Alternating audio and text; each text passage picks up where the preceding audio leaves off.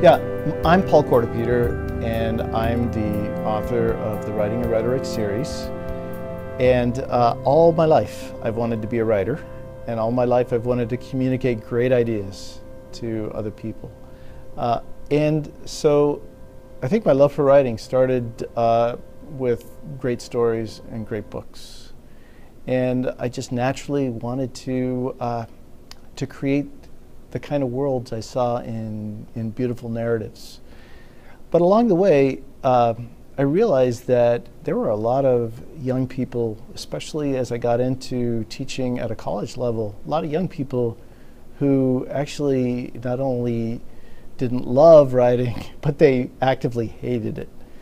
And I saw that in the writings of my college students. Here they were, 18, 19, 20 years old, and they still had yet to learn to put together a coherent thought in a paragraph form and put it together in a paper that made sense.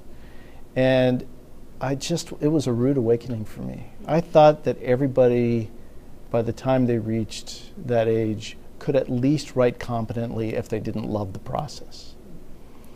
And then as I did some other things in life, I did some movie development for a time. I wrote for a social expressions company. And everything in my life was tied together by my love for writing.